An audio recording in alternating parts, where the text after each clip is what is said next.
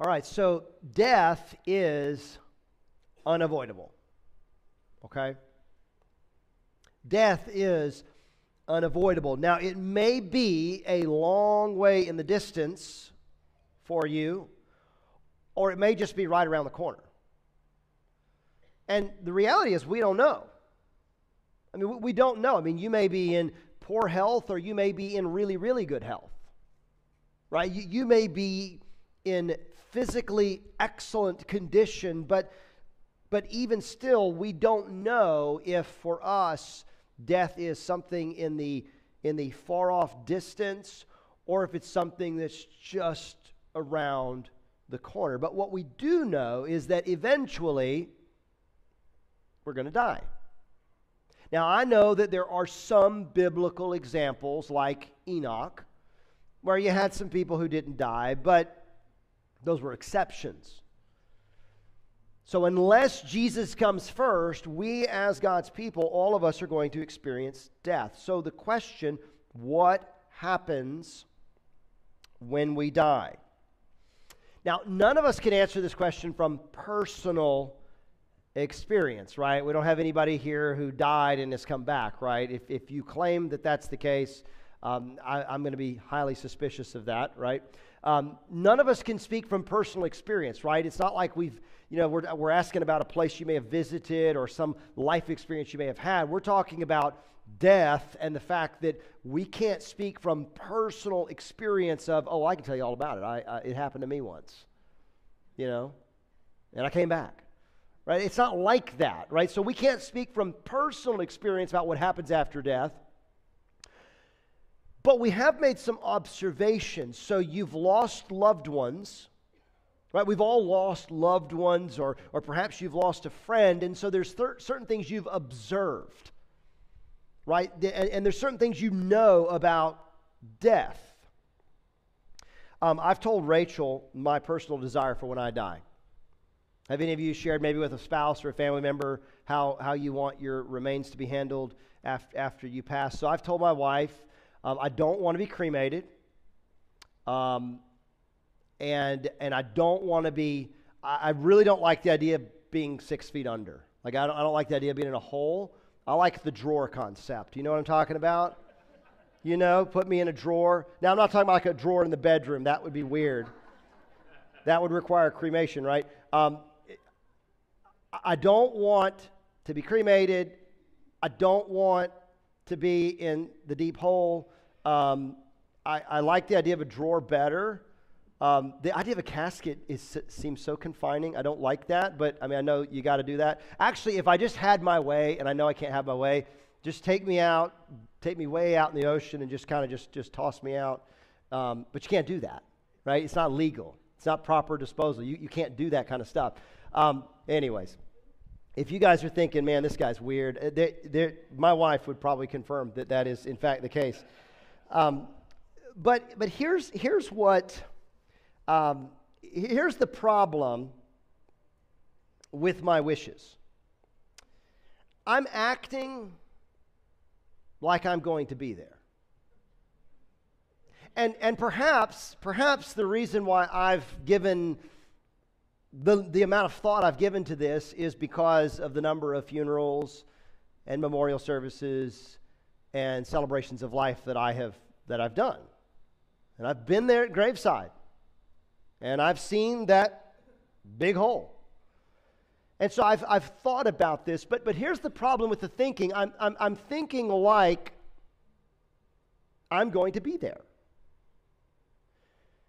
And that's a problem because think about this. We can't help but think like in the present. I don't know what it is to exist outside of my physical body. Right? We've only known bodily existence. Right? We go and we look in the mirror and we see a body. If you have the ability of sight, you can right now look down and you can see your hands. You can see your feet. You can see yourself, your physical self.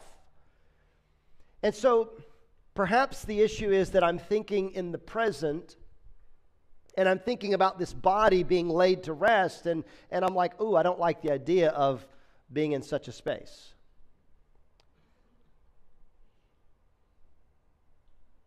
But the truth is, it's not the case that when I die that I am going to be in such places. If you've been to a funeral, you've seen the deceased in an open casket perhaps, right? Maybe you've been to such a funeral.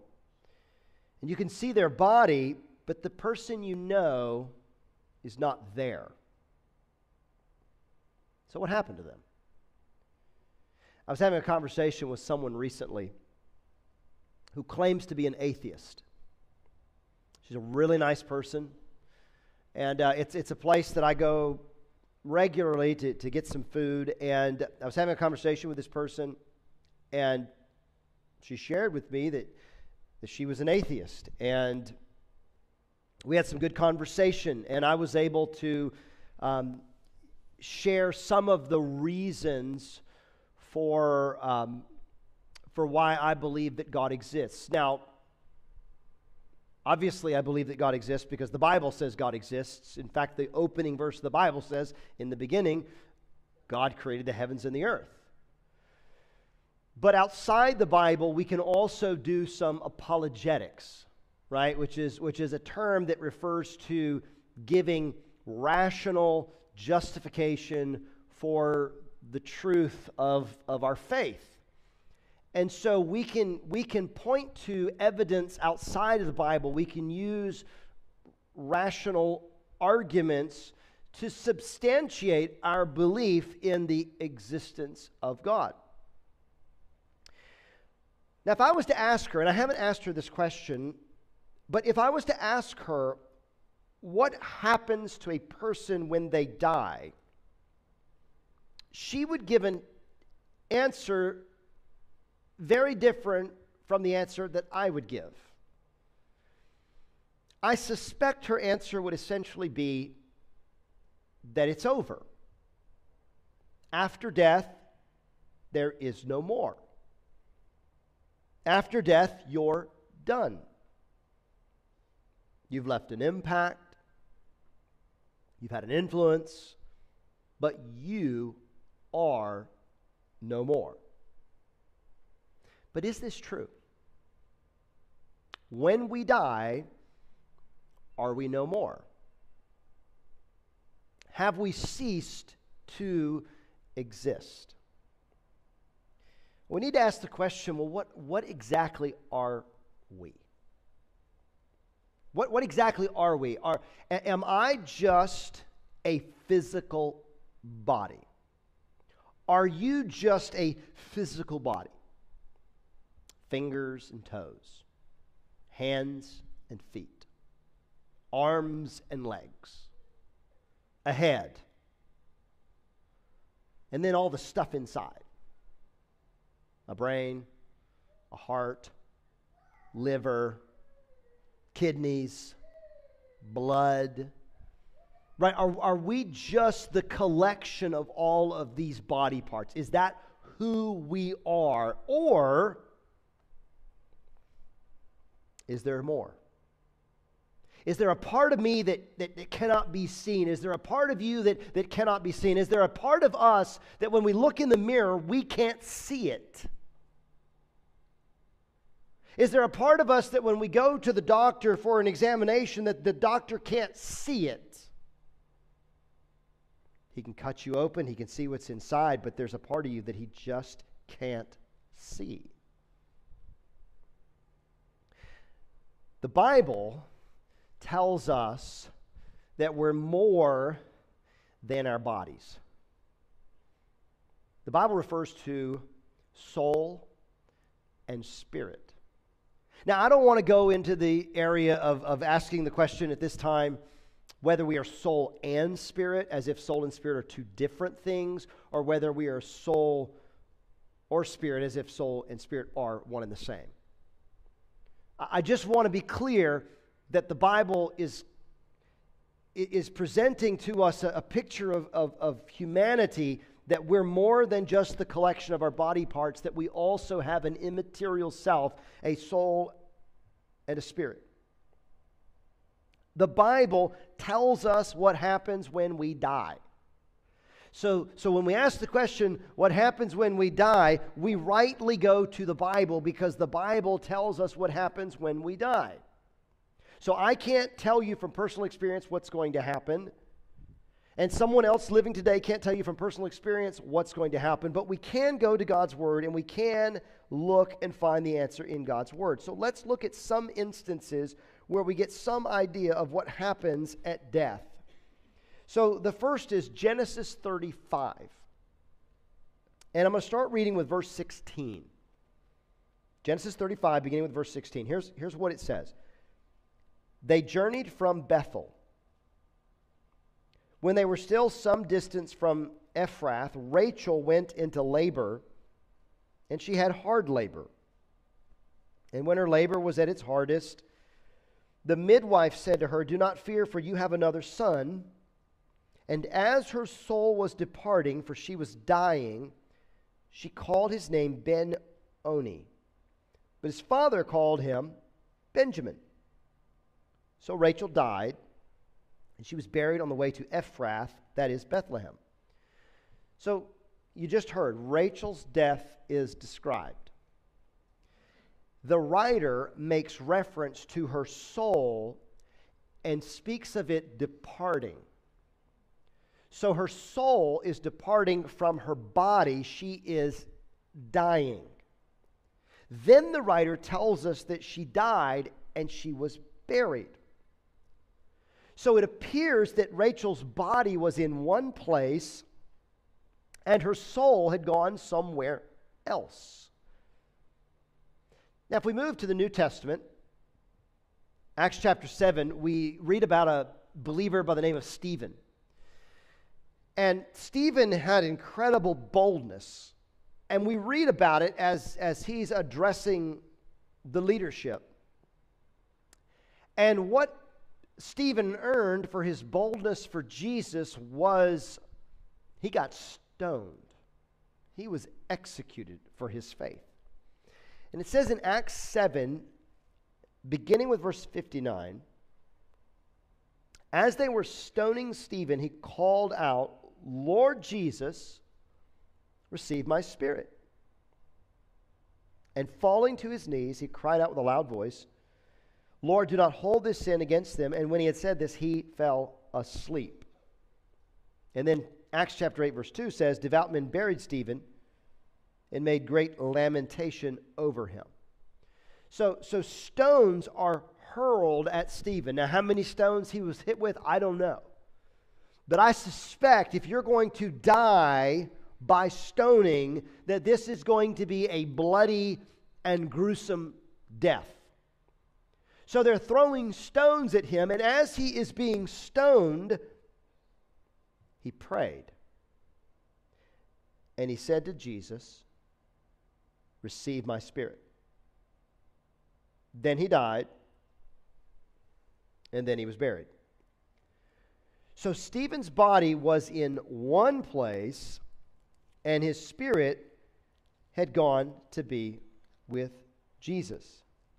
Now, this makes sense given what the Apostle Paul communicates elsewhere.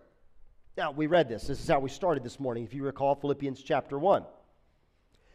And in Philippians 1, Paul is communicating his own perspective on death. Now, you may have heard those words, and you might have heard that statement, to die is gain, and that might have struck you because that is quite a perspective on death.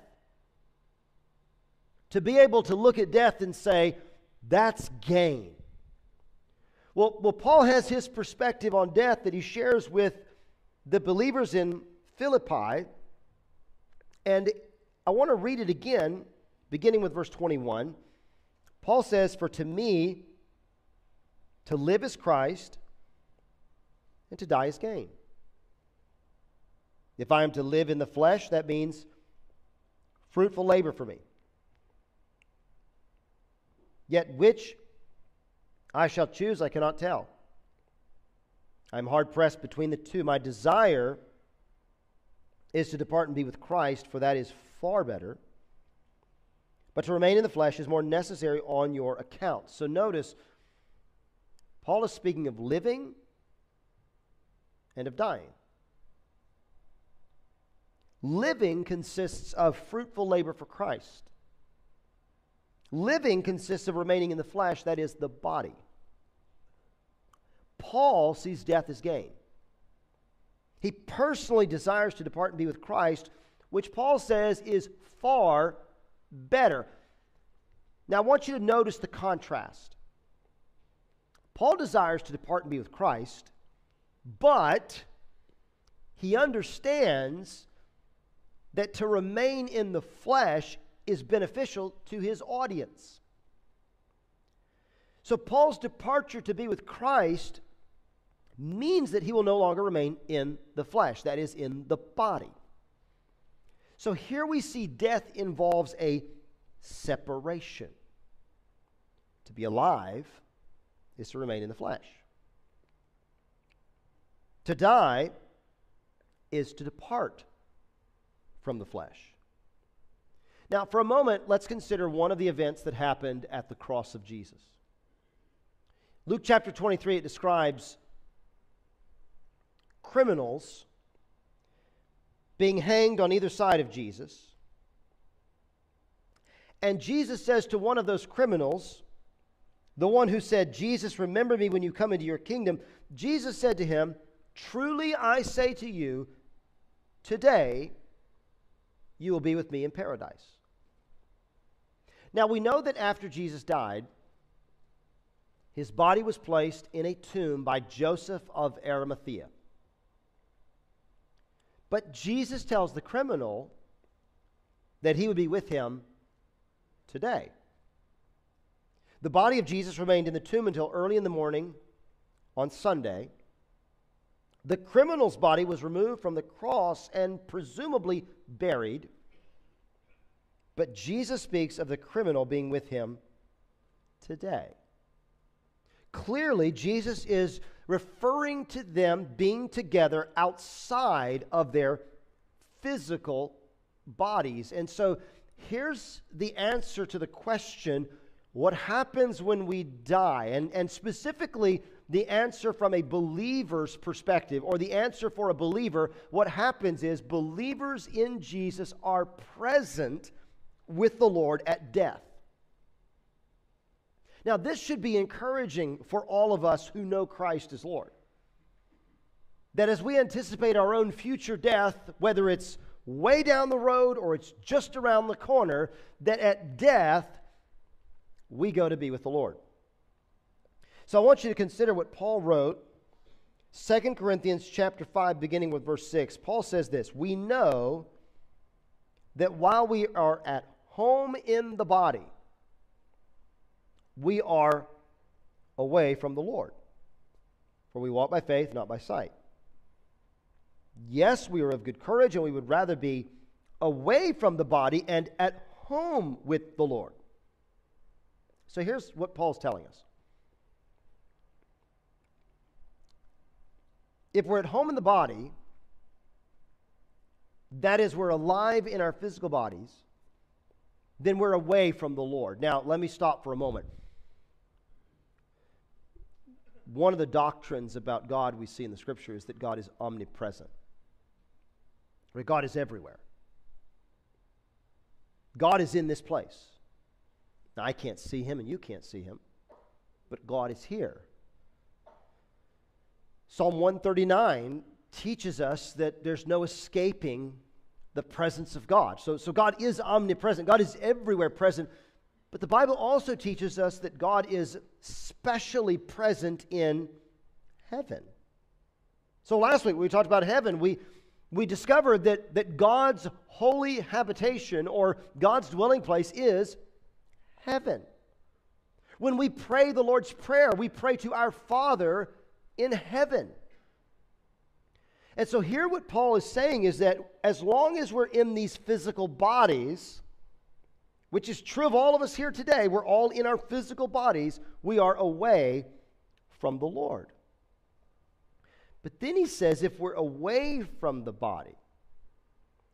So what that means is that our soul or our spirit has left our physical body, then we are at home with the Lord. Now, some of you may be happy to be absent from the body. Don't raise your hand and tell us. But you may be happy or you may be encouraged with the prospect of being away from your physical body because your physical body doesn't feel today the way it once felt. Right? Perhaps your body isn't functioning at its optimal level, right? You woke up this morning and you had pains. Right? You woke up this morning and you weren't feeling so well. Maybe you're experiencing weakness. Maybe you are in constant pain. I mean, eventually, these bodies wear out, don't they? The longer we live, the older we get, right? You don't have the same vigor that you once had. You don't have the same abilities that you once had. And your body begins to shut down. One day we will depart our physical bodies and go to be with the Lord, but we also have the hope of a resurrection body in the future. Now, if we continue in this text, we're going to see this.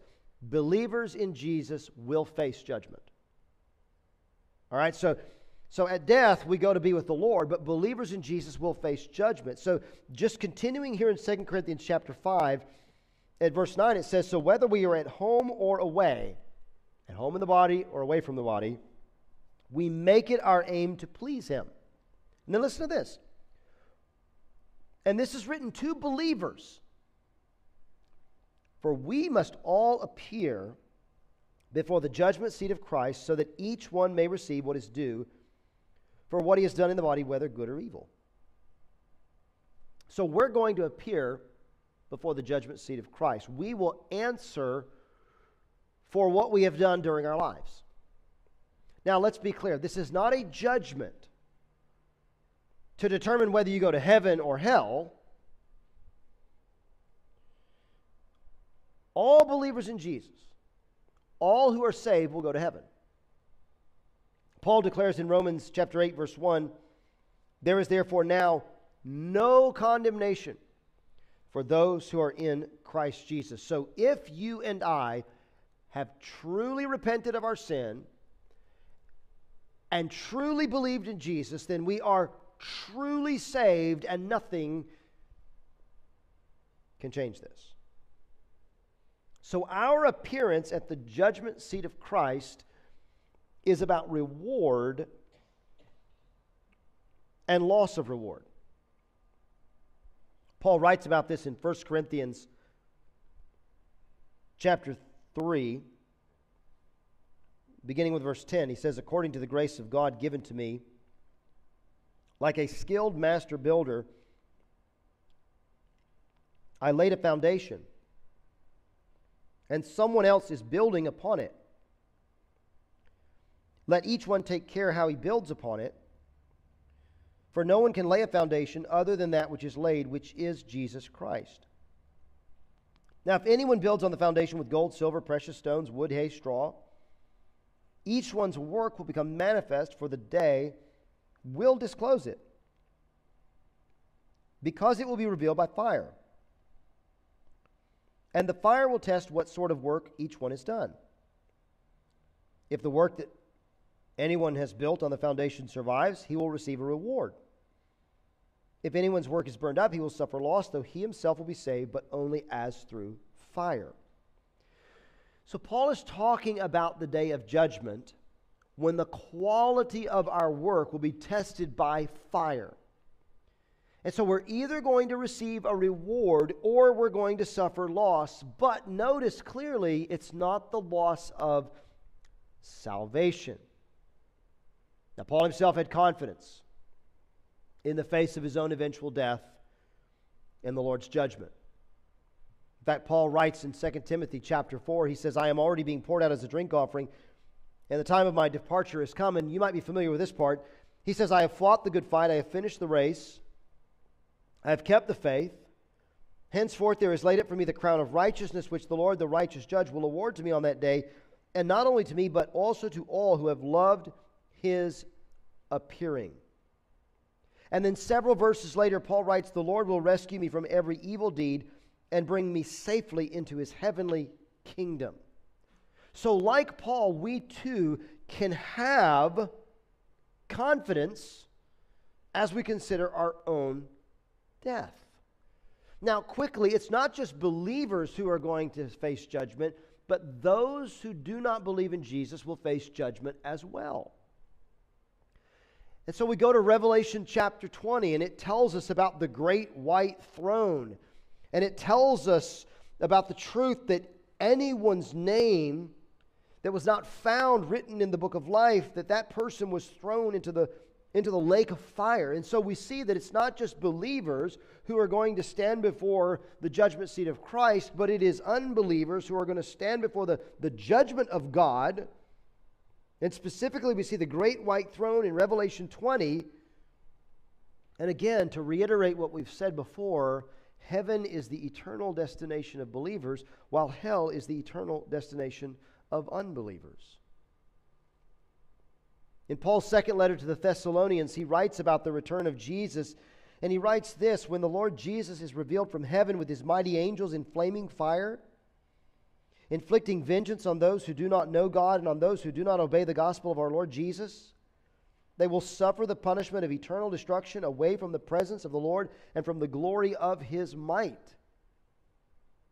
So what happens when we die is, for believers, we go to be with the Lord, and ultimately all of us, believers and unbelievers alike, will face God's judgment.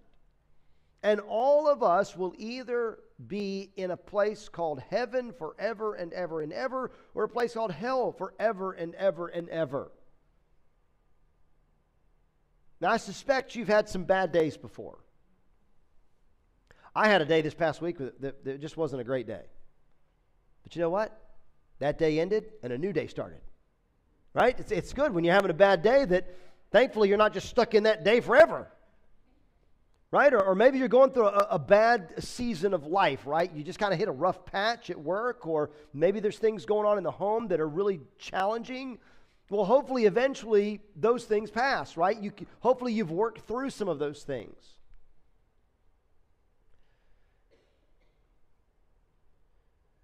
I think it's hard for us to grasp the idea of forever. Because for us, there's like an end point for everything, right? Eventually something comes to an end. But when we stop and we think about eternity, and we think about something that goes on and on and on and on, I think of that song we sing as a church that says, when we've been there, it's talking about heaven, when we've been there 10,000 years, bright shining as the sun, we've no less days to sing his praise than when we first begun. Now, there's a theological truth there that is being communicated through that song, and that is, when we've been in heaven, when we've been with God for 10,000 years, that's a really long time, isn't it? The song is teaching us this theology that even when we've been there 10,000 years, we don't have any less days to continue singing God's praise than when we first started.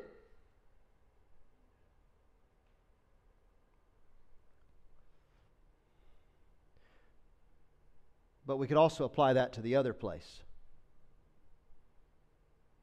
We could take that same truth and we could apply it to hell, and we can say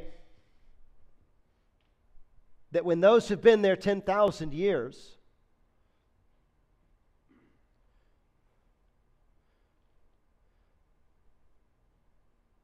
it's not over. In fact, they don't have any less days than they had when they first began. It's forever, and it's forever. It goes on, it goes on. There is no end. It's not just a bad day that never ends. It's hell, literal hell, that never ends. Right? Now, there may be a part of us that really would like to embrace a theology that says, well, you know, those who don't know Jesus, when they die, they'll just stop existing. Or maybe they'll suffer for a little while and then God will just obliterate them and they'll snuff them out of existence. But that's not what the Bible teaches. Or maybe there's a part of us that wants to say, well, you know, maybe God will just give them another shot. After they die, they'll get another chance. But again, that's not what the Bible teaches. It is appointed unto man once to die, and after that comes judgment.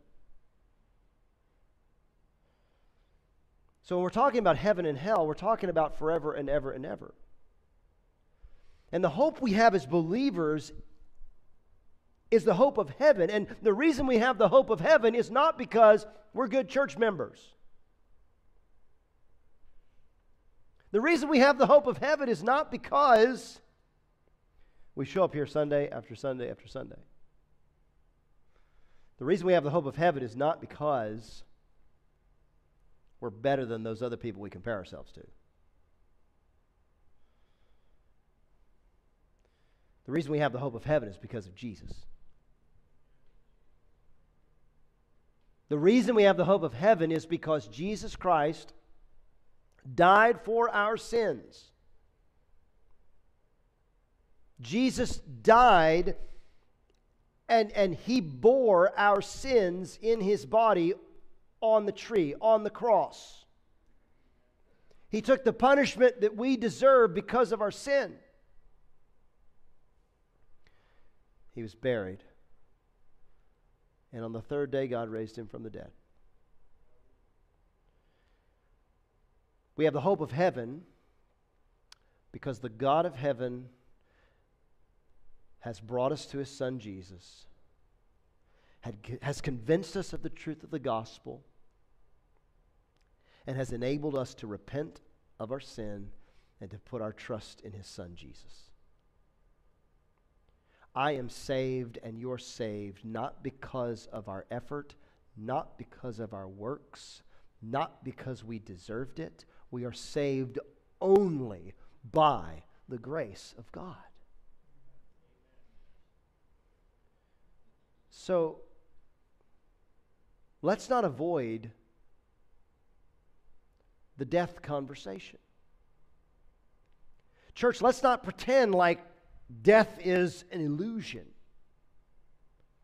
Let's not say, oh, could we talk about something more edifying, or could we talk about something more encouraging? Let's talk about reality. Let's consider the inevitability of it, but let's also do so with hopefulness. Let's have the perspective of the Apostle Paul, who could say, for to me to live is Christ and to die is gain. To be able to say that to depart and be with Christ through death, that it is far better. Now that doesn't mean that we're speeding death. That doesn't mean that we're like, hey, God, could we go ahead and die now? Doesn't mean that.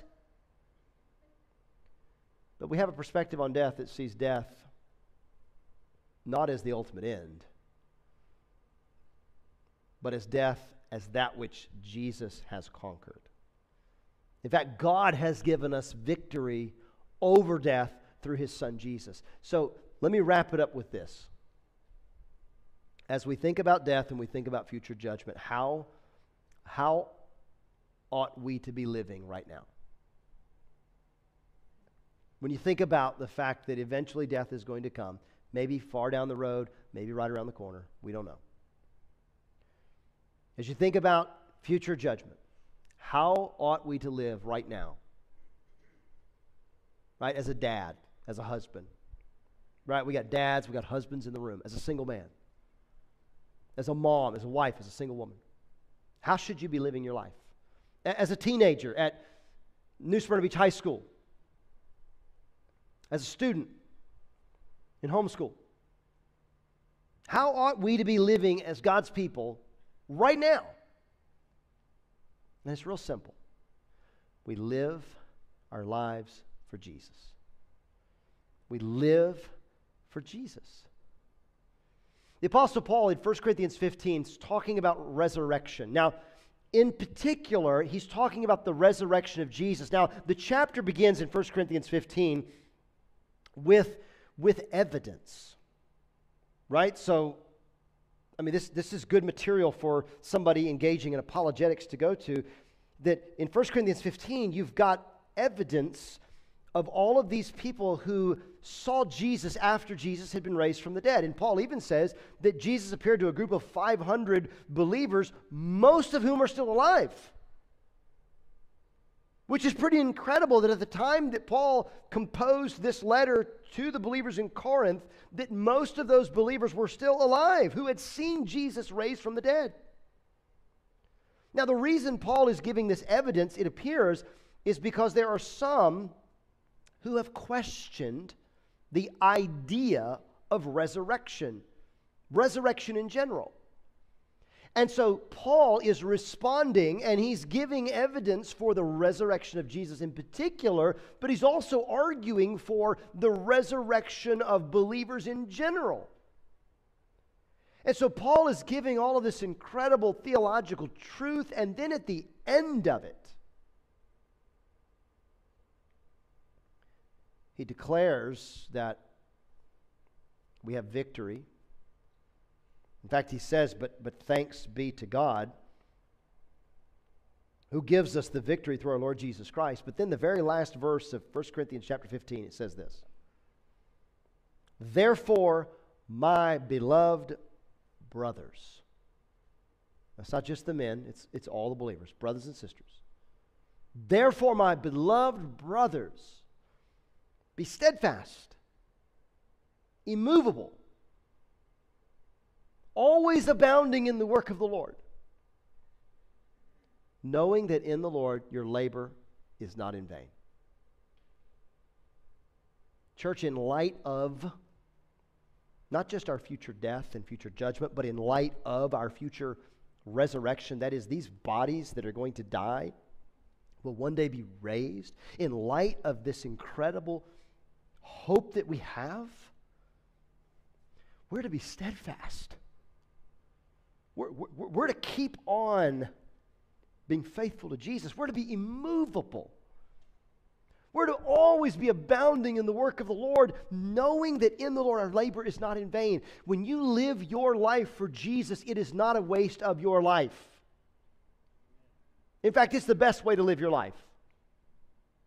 Whether you're an adult or you're a teenager or you're a child, living your life for Jesus is the absolute best way to live your life. And as a church family, the efforts that we put into pursuing our mission, the efforts that we put into reaching people for Jesus is not a waste of our time. So in light of our future death, in light of future judgment, in light of our future resurrection from the dead, in light of the fact that one day we will be with the Lord forever and ever and ever, church family, we ought to stay focused on our mission of making and maturing followers of Jesus. We ought to give of ourselves to reach more people with the good news of Jesus. We ought to continue to gather Sunday after Sunday after Sunday as a church family, that we might mutually be encouraged. That we might think about how we can motivate one another to love and good works. That we might pray together and sing together and hear God's word together. We ought to continue to gather and group and give and go. It's not a waste. So while there's the inevitability of death, Jesus has conquered death. We have hope beyond death. So church, let's live as those who have hope. Let's be faithful. Let's let our light shine. right, before others, that they might see our good works and glorify our Father in heaven. Let me close with these words. These words of hope that Paul wrote to the Thessalonians. 1 Thessalonians 5:23, Paul says this, "Now may the God of peace himself sanctify you completely, and may your whole spirit and soul and body be kept blameless at the coming of our Lord Jesus Christ."